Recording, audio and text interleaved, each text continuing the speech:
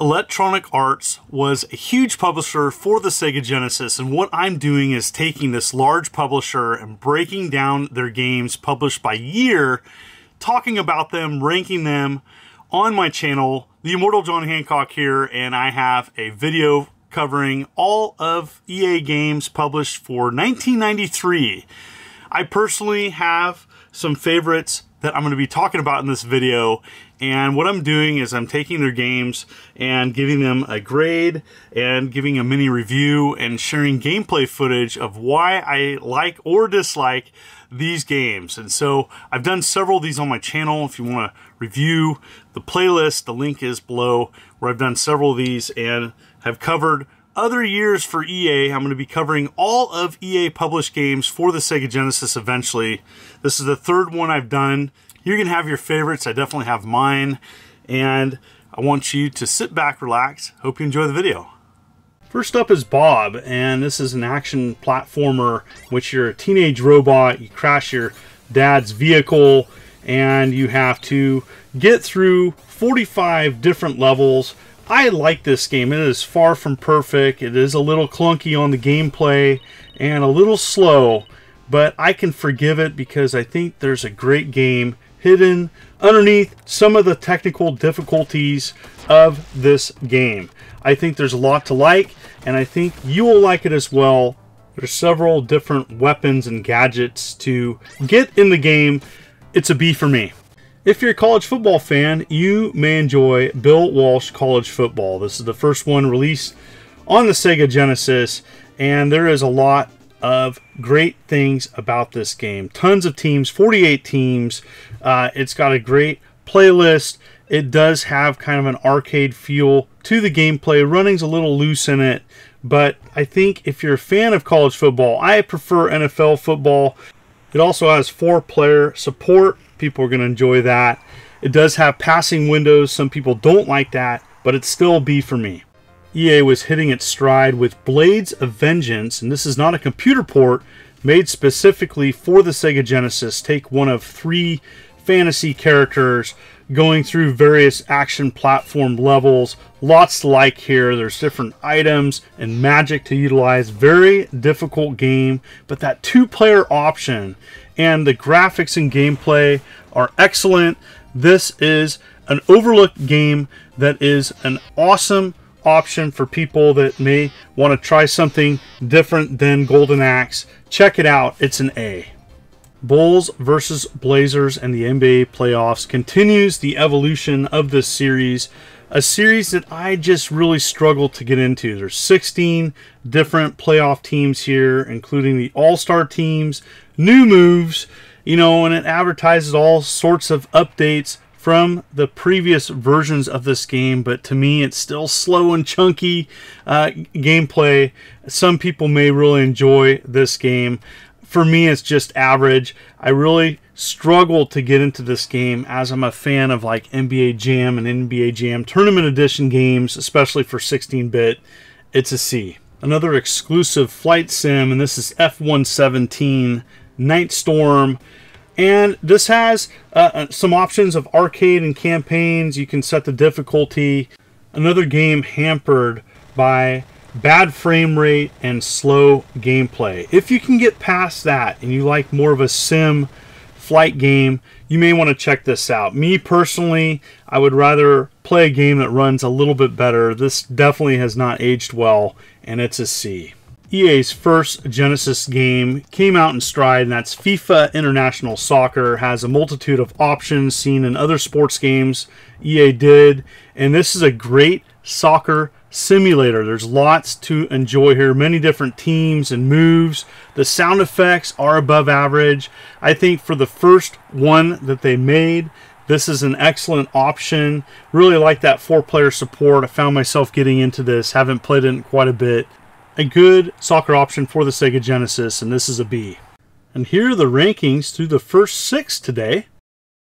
If you're looking for a multiplayer strategy game, look no further than General Chaos, and this is a comical take on a battlefield scenario. 4 squads to choose from that specialize in different weapons, and there is a lot to like if you like these types of games. Now, I played this back in the day. It definitely was advertising that EA 4-player adapter, which makes this game a lot better. I think that this game is going to be most appreciated with 4 players playing against each other. I found the computer to be fairly cheap, but this is still an excellent game, and it's an A. Another really creative game that EA published was Haunting, starring Polterguy, and I really enjoy this game. This is a Halloween favorite as well. And essentially, you're trying to scare a family out of its house by possessing different items of furniture in this house, and you're trying to go after each family member. That has awesome animations. And when you run out of ectoplasm, you have to go to these like dungeon levels and replenish your meter so that you can continue to scare the family members. This is an excellent game and an A. James Pond 3 is a huge puzzle platformer, and there is a ton of game here. Over 100 levels. And this one plays differently than the previous 2. Some may like or dislike this game because of that. I was, to be honest, a little overwhelmed playing this game. There's so much to do and figure out. It is a collectathon. There are a ton of gadgets to unlock and secrets. This is an above average platformer and a B. The sequel to one of my favorite Sega Genesis games, Jungle Strike, and they took the success of the first game and continued to not mess with it, adding additional levels, lots of excellent vehicles. You can control some different vehicles in this game. I absolutely love this game. This is the sweet spot of the series, you know, taking the success of the first one and just raising it a notch.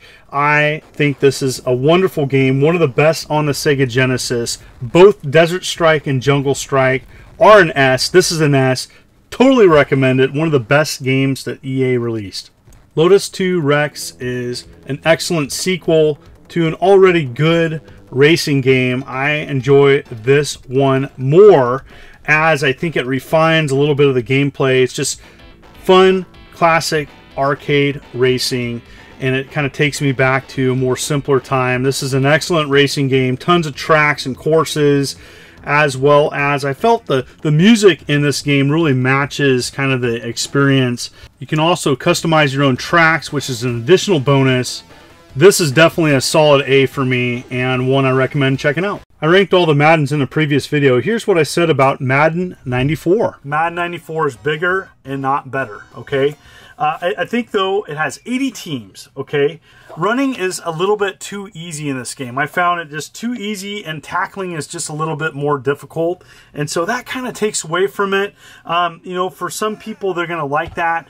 For me, I would prefer 93 over 94. It all depends on what you grew up with, what experiences you had, and what you got used to playing. So in my opinion, I think 94 is good. It's a solid B. B's good. And here's the ranking after the first 12 of this video. In my opinion, one of the best classic sports games ever made, and that's Mutant League Football. Taking that success of the Madden games and having a little bit of fun. This is a wonderful game, especially people that aren't really into traditional football. And there's a lot of humor and animation in here. There's 16 different teams. There's crazy wicked plays. There's even like a halftime where you can take out the marching band with TNT. An over-the-top experience, and one that I appreciate more now. A total S. Play this game even better. Play it with a friend. You're going to enjoy it. I think many would agree that NHL Hockey 94 is a sweet spot of classic hockey games and one of the best sports games on the Sega Genesis library. Everything about this game is on point. The control, the selection, the options, the teams, the players. There is a lot to appreciate about this. It's the balance of arcade and sim. It's not too sim, but it's fast and furious. And I like myself some arcade style gameplay, and this has it. There's one-timers, there's battery backup, there's new expansion teams of the time. There is a lot to like in this game, and you must check this out. If you're a hockey fan, one of the best of the era. It's a total S, and one I don't think you'll regret playing.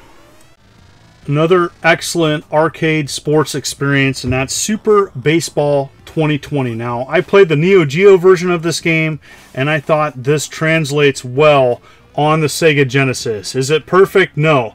But there's a lot to like about this game. Tons of different teams. You can choose teams made up of males, females, and robots. Lots to enjoy here. There's power-ups. There's different things that you can customize your team with. Totally check it out, especially if you're kind of a non-sports fan looking for something different. It's an A. Another overlooked gem on the Genesis, and that's Technoclash. And if you're a fan of games such as Gauntlet, you may like this game. Now, it is only a single player experience, but there's a lot of complexities to this game. You can choose many different types of weapons and spells, and you know, I found myself really liking this game.